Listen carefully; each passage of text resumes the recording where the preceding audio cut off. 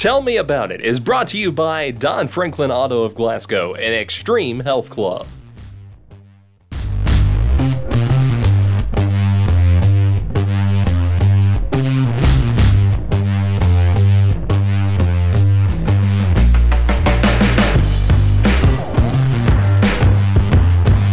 Hi, this is James Brown with 104thescore.com here on Tell Me About It on the Glasgow EPB Channel 6. We air Thursdays at 6 p.m. You can catch it online on the Glasgow EPB YouTube channel. We call the regular channel the local channel. And today, Trevent Hayes can't be here. He's hanging out in Lexington at the boys basketball state tournament. By the time you see this, most of the first round games will be done. But as we're recording it, we don't know. I do have a special guest with me today. His name is Billy Buford. He's a 1970 graduate of Glasgow High School. Is that how that worked out? Yeah. I told him I think he has a rare distinction in this neck of the woods because he played on the 1968 Glasgow State Championship team. He was a sophomore. The team was loaded with seniors. So he got to play on that team. And then in 1973, he played in the NCAA tournament title game against powerhouse UCLA and Bill Walton, who had maybe the greatest game we've ever seen in the NCAA tournament. That's true. So what we're going to do is we're going to do this in two segments. I'm going to talk to Mr. Buford here about his time growing up in Glasgow, playing basketball at Glasgow High School. A lot of people think of that window from about 1960 to 1970 as a golden age of high school basketball, not just in Glasgow, but in South Central Kentucky. So he got to see all of that firsthand. And then the second segment, we're going to talk about the NCAA tournament and his experiences there and just some things related to college basketball. So let's start off. You grew up in Glasgow. I'm going to guess you went to Bunch early on as you were growing up. Is that how that worked out? Yeah, I lived, my house was right at the corner of Bunch and Lewis Street. Okay. Right down the corner. So you just walked across the street, basically, didn't you, when you were growing up? Right down the street. Now, I don't think, maybe a lot of people don't realize this. Bunch was the black high school, was the black school. It was a K through 12 kind of school, right, when you were growing up? And in the late 50s, early 60s, some folks came through the school by the name of, you had some Hunters and some Wells, and I think even some Webbs that came through. Yeah, buddy. And so how often when you were growing up did you walk across the street there and watch those guys play basketball? Well, I was probably pretty fortunate because I was the only one, because we lived up on Broadway at the time, and I was the only one that had a basketball. Okay. And so Charles Hunter, we called him Big Game. Yep. And Big Game was real close to my mom and everything, so he would come and take me and my ball to the park down behind Bunch. So that's how I got to get there. And so you had the ball. He said, I'm coming to get your ball, but you can come with me. Yes, I come with you. So, and man, to see those guys go at it on that asphalt right there behind the gym, it's just a phenomenal feat, man. Them guys played, had chain nets at that time, and you know, I would go up on the merry-go-round and kind of watch them, but then it gets so intense that you go sit on the bank, and you sit there and watch them, man. And I mean, they be going at it. I mean, it was take no prisoners. So you, that's Twyman Park down there, right? Where Right. they would go and play. I think they would have. I don't know if when you were growing up, but they'd have like a summer kind of games out there, contest kind of thing. Well, see, that was before Twyman Park. See, Oh, we okay. had an asphalt goal right behind the gym. Oh, okay. So where that little fenced-in area back there behind Yeah, Bunch is now. right. If you go right around the back, it was the playground, and then they had the basketball court. Okay. And that's where they. Well, no, we wasn't down by the creek bank yet. No. Okay. No, we was back here in the back. Gotcha. And So along with, you mentioned Charles Hunter, I guess Jerry Wells was out there probably Jerry playing. Wells. Maybe Billy Webb, was he the older of the Webb brothers at that time? Yeah, Joe Billy, Lonzo, Allen Maupin, Charles Brother, Wolf, golly, it's let me see, one of the Jonathan Lee. I mean, a lot of guys at Floyd Bridges, you know, they were all, oh God. So when you went out there, so this is when you were what, about 8, 9, 10 years old, in that range, like there in the early 60s? 6, 7. I mean, I was going out to the park 6, 7. Oh, were you? Okay. Yeah, I wasn't doing nothing but looking. You know what I mean? I was a wannabe. Yeah.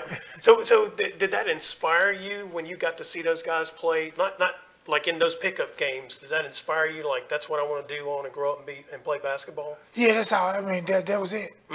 That was it. I mean, it was you ate, you went to school, and you hooped. Right.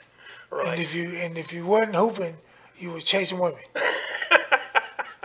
And I was too awkward to chase women, so I was in the hooping. I got you. You know what I mean? Yeah, I was in the hooping. So I think it was 61, the Blue Hawks went to the state tournament. Well, I think that maybe that was Hunter and Wells' senior year, junior year maybe. It was their junior year.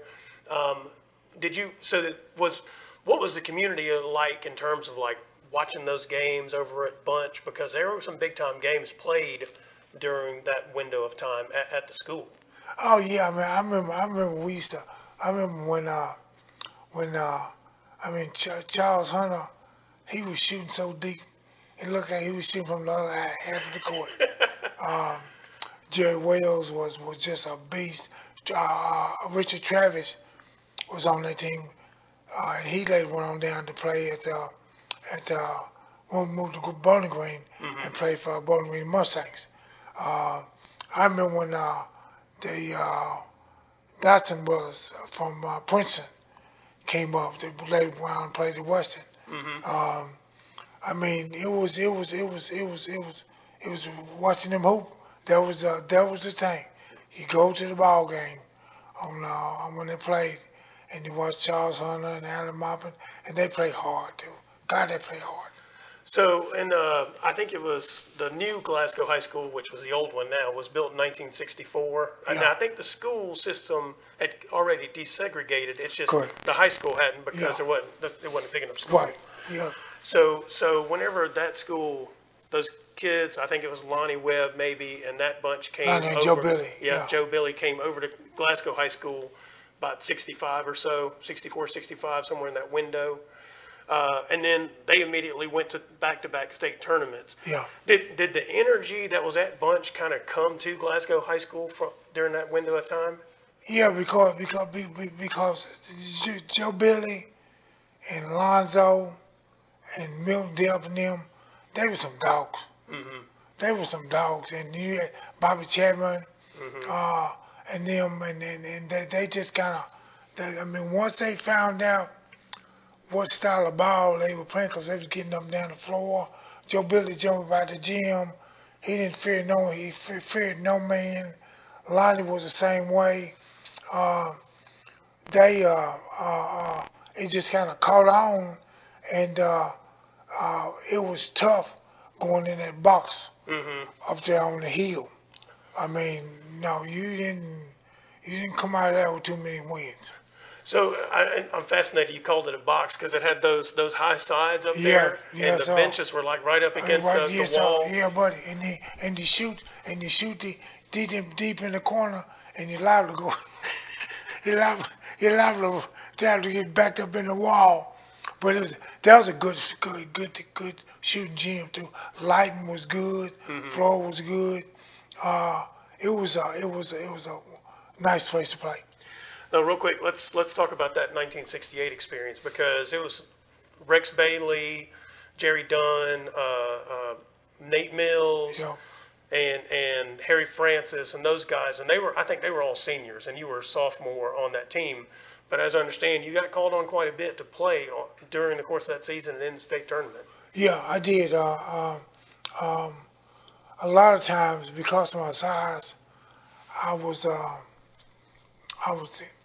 come in and spell Jerry a little bit, but because of my quickness, I was able to also guard a forward. We call them forwards now.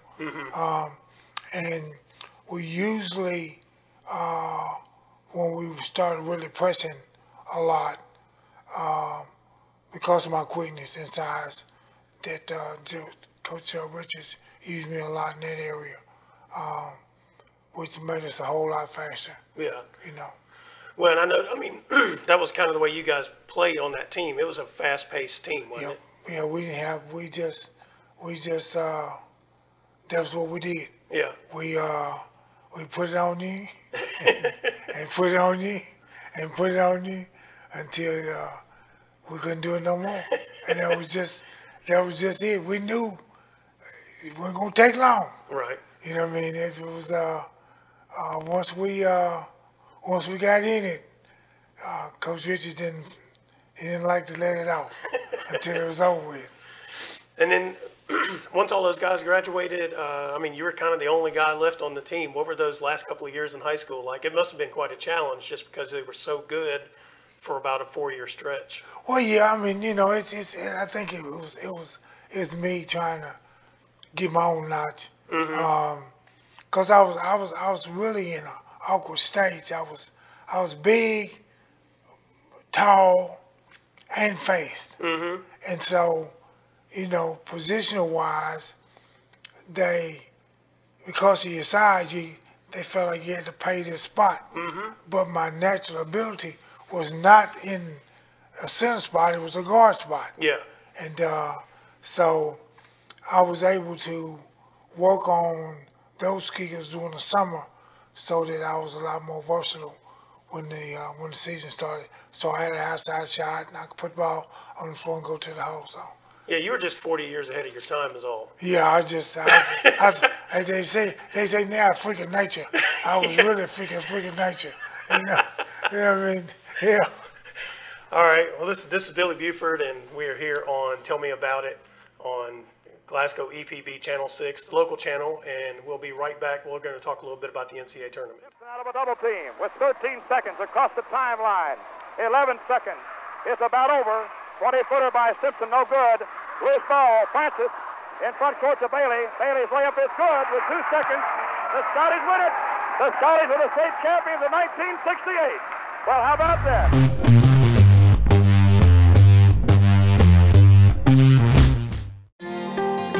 At Don Franklin, we're more than a group of car dealerships. We're hardworking, everyday people of Kentucky. We strive daily to give 110% to our customers, our employees, and our families. We are committed to providing everyone with a safe and reliable vehicle, and we continue our tradition of supporting our local communities. At all 24 dealerships across Kentucky, we will treat you like family. Don Franklin Family of Dealerships, we are Kentucky. Extreme Fitness has doubled in size, now with over 8,000 square feet of co-ed weights and an upgraded 90-degree saline therapy pool.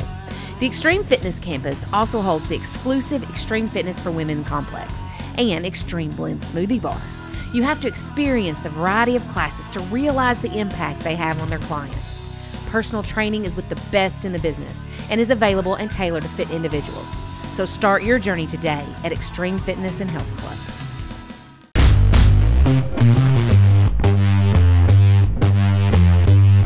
Hi, this is James Brown, 104thescore.com, back here on Tell Me About It on Glasgow EPB Channel 6, the local channel. Trevent Hayes is up at the state tournament doing some reporting this week, and I got a special guest with me, Billy Buford, a unique individual here in Glasgow, Kentucky, played on the state championship basketball team 68, played in the NCAA tournament title game in 73. We talked about your growing up in Glasgow and high school experience, and how you transitioned your game to get noticed, and Memphis, at that time, Memphis State came calling. Do you remember, as you were like junior, senior year, the recruiting process of trying to decide where you might go to college? Well, I remember probably my senior year, we had a little light dilemma because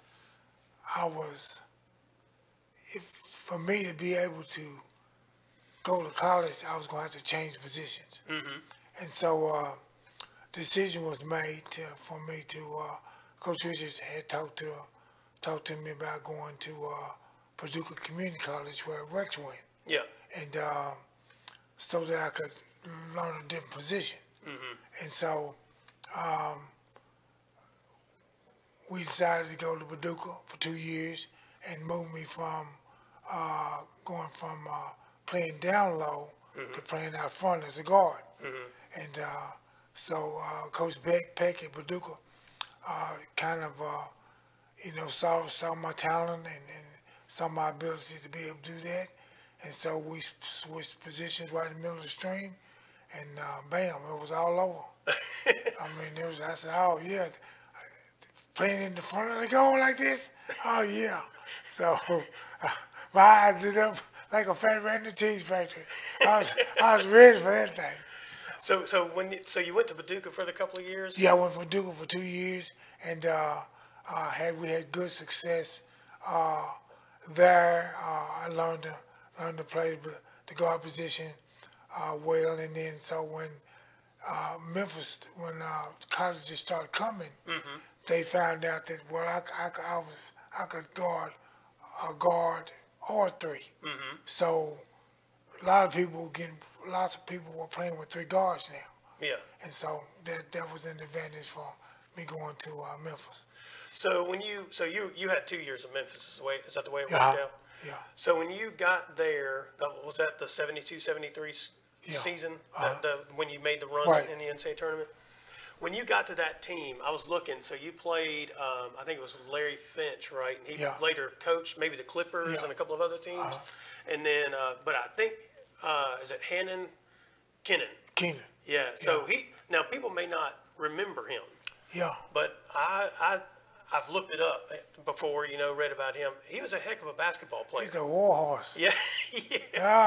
Late, man, that's it. See, they went after William Westfall, Mm-hmm. Larry Keenan, and myself as far as junior college players were concerned. Coach Bartow needed to fill in some stuff. Mm-hmm. But I was the last one to sign. Okay. West and Keenan had already signed. So I was struggling.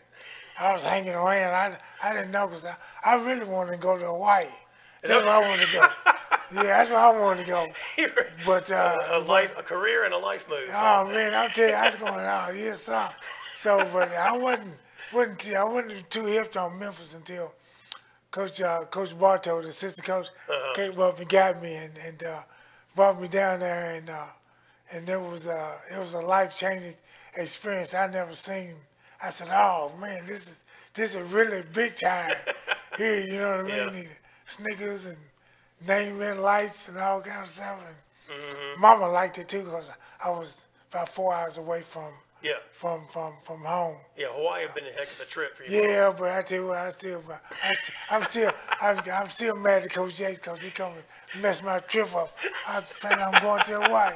He messed my trip up. Dirty dog. So whenever you got there to Memphis, I mean, did you guys know that team was going to be good? No. Okay. No, we didn't.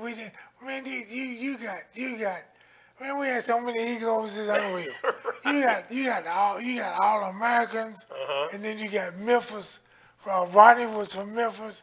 Finch was from Memphis. They played in Melrose. They were territorial. Then you got these junior college players coming in, and we renegades. You know what I mean? We had no conscience at all. Yeah. We thought we was all this gift from God. And then you had these freshmen coming in, and they thought it was rough. It was rough, man. We had some fights out. It was bad. How long did it take you guys to kind of gel together as a team?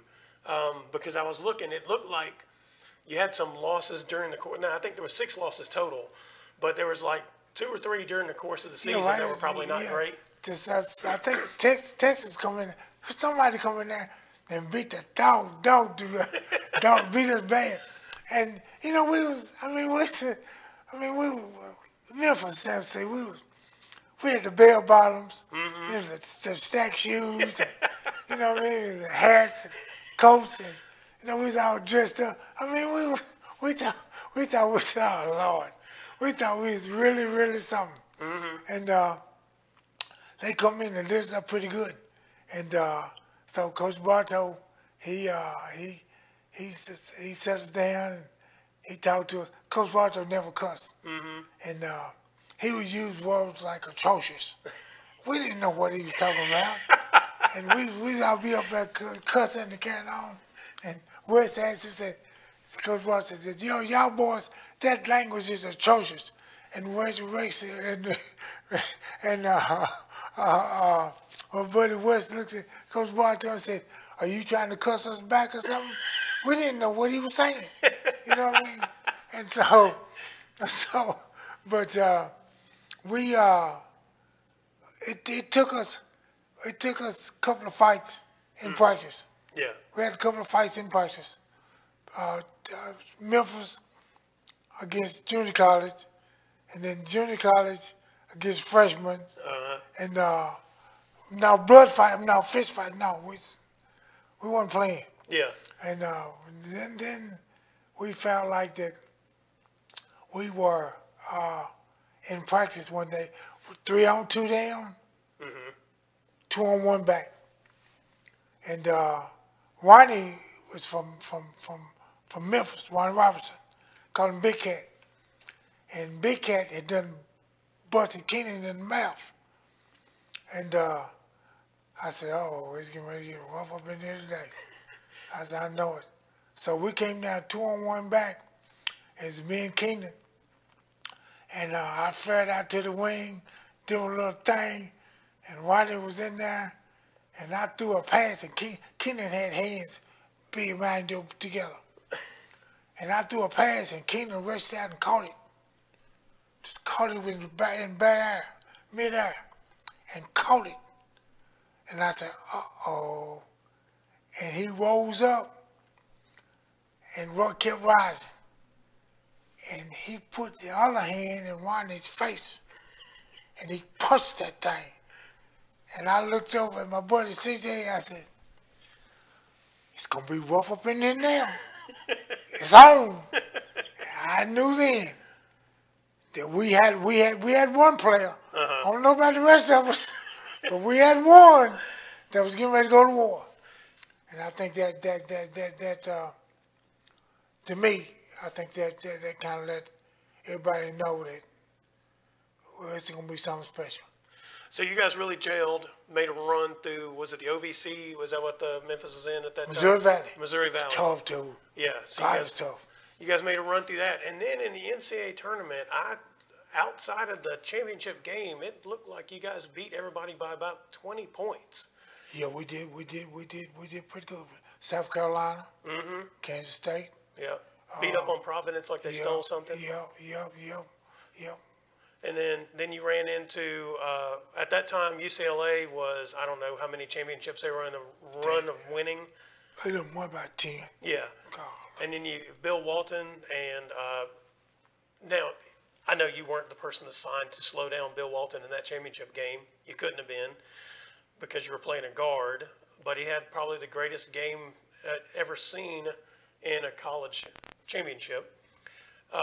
As you're in the game, what were your thoughts, not just yours, but yours as a team as you guys were watching that guy? At halftime, I said, we got him.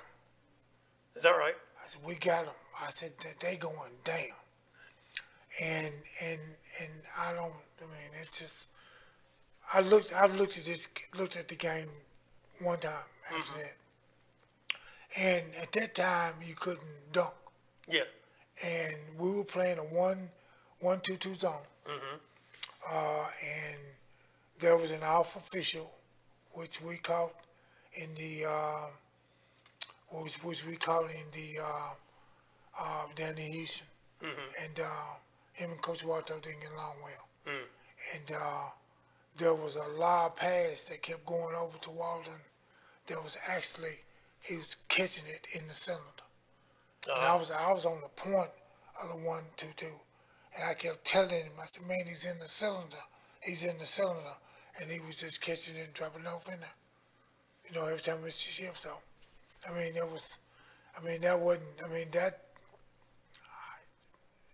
I mean, we was close, 6 to 8, all the way down through there. But you know, I think that contributed to you know, to the number of points that he got.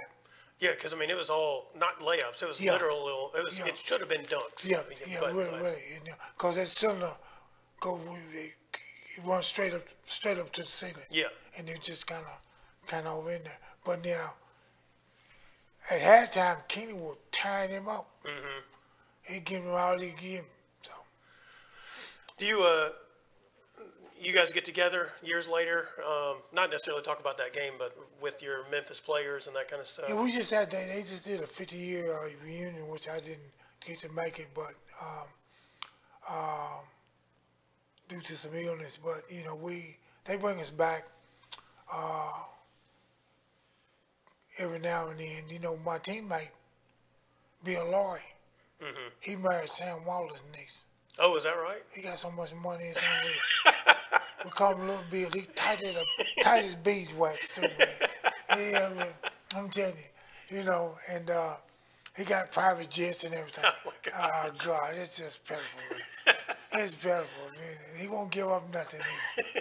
And but now we had Doug McKinney. I mean, you know, we had some guys that really identified their role, and they embellished in their role, and that's what makes a team. Every one of us had to sacrifice something to get there. I remember that I almost left Memphis. Really? Yeah, because Coach Bartow wouldn't let me start, and he called me in the office and said, Billy said, you know what? I really don't need you to start. He said, because Wes is pretty temperamental. So he said, I need you to come off the bench, but you're going to get just as much playing time if you was as you started. That little old me, I've known 10 potential junior college All-American. I thought I would play all the time. But no, you can't play college ball like that all the time. Right. You got to get a rest every now and then. Yeah. And so, to make a long story short, he called me. I started coming off the bench. Well, I've been coming off the bench all year long and having the ball. So we get to the NCAA tournament, and he says, well, Billy, he comes to the room, me and Keenan in the room. He said, Billy said, I need you to do something for me. I said, what? He said, I need you to start.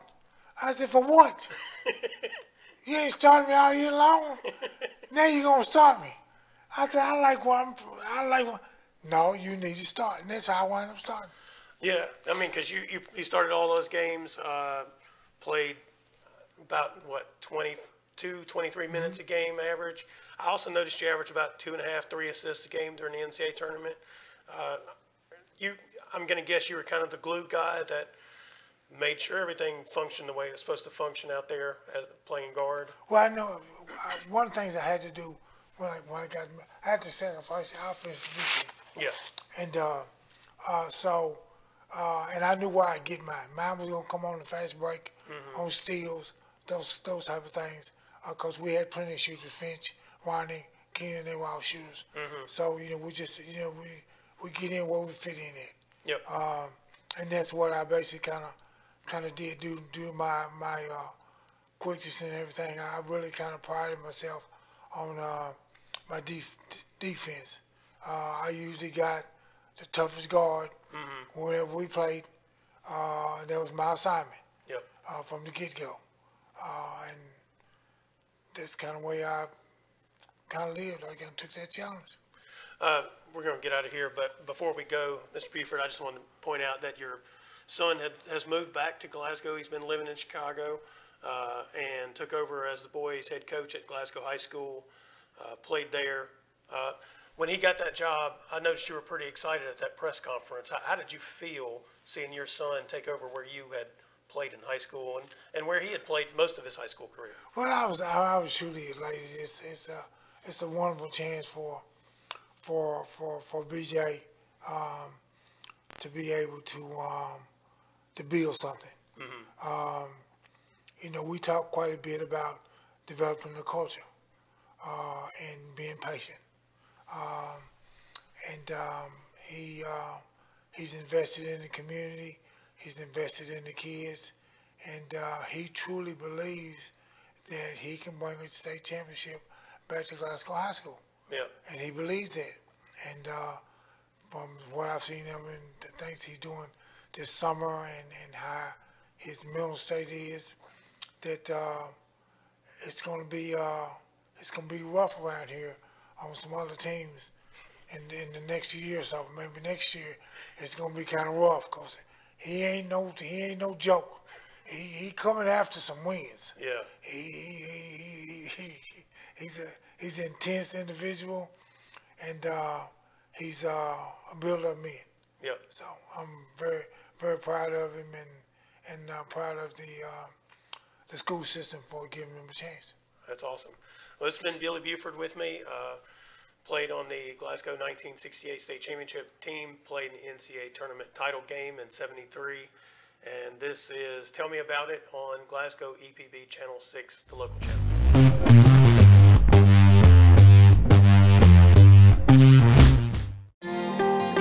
At Don Franklin, we're more than a group of car dealerships. We're hardworking, everyday people of Kentucky. We strive daily to give 110% to our customers, our employees, and our families. We are committed to providing everyone with a safe and reliable vehicle, and we continue our tradition of supporting our local communities. At all 24 dealerships across Kentucky, we will treat you like family. Don Franklin Family of Dealerships, we are Kentucky. Extreme Fitness has doubled in size, now with over 8,000 square feet of co-ed weights and an upgraded 90-degree saline therapy pool. The Extreme Fitness campus also holds the exclusive Extreme Fitness for Women complex and Extreme Blend smoothie bar. You have to experience the variety of classes to realize the impact they have on their clients. Personal training is with the best in the business and is available and tailored to fit individuals. So start your journey today at Extreme Fitness and Health Club.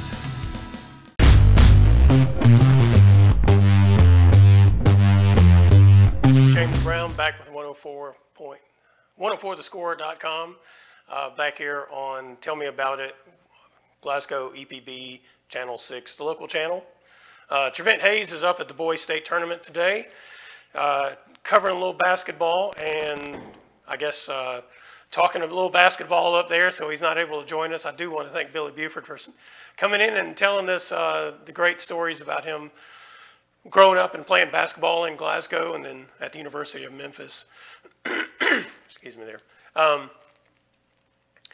Real quick, I just wanted to wrap this show up, talk a little bit about the girls' state tournament and the end of the 4th region tournament a little bit. And the boys' state tournament is kicking off. Let's talk a little bit about the girls' state tournament. Bowling Green, which was the 4th region winner, they went to Rupp Arena, lost in the first round to Owensboro Catholic. You know, one of their struggles this year was scoring, especially outside shooting once Campbell got hurt. And that showed up a little bit in that game. But the thing that really showed up in that game, I think it was in the second half, Owensboro Catholic hit 8 of 9 3-pointers during a stretch. They may have gone 8 of 9 in the second half. And they needed all of them. They won the game by 2. But that was really the key, that outside shooting. And you know, that outside shooting sometimes will neutralize the inside game of a team because you're, trading 3s for 2s, math. And then Meadow Tisdale there had a good game. Sanaya Shelton had a good game. Bailey had a good game. But they couldn't trade the 2s for 3s. And so that ended their run. No shock to anyone. Sacred Heart won their 3rd consecutive state title. Their only real challenge in the tournament was against George Rogers Clark. I think they beat them by 2 or 4 maybe. And they'd had a pretty tough game with them during the regular season. So that was the semifinal game. In the finals, Sacred Heart beat McCracken County pretty handily. Excuse me. And then they ran through McCracken in that championship game, which kind of surprised me. McCracken dominated their region, and I thought they would be a pretty good challenge for them, but didn't prove to be the case. And the thing about Sacred Heart is their two best players, I think one's a sophomore and maybe one's a junior. And then incoming, I think, next year for them as a freshman would be one of Male's top players. She's played at Male High School, but she was a middle schooler.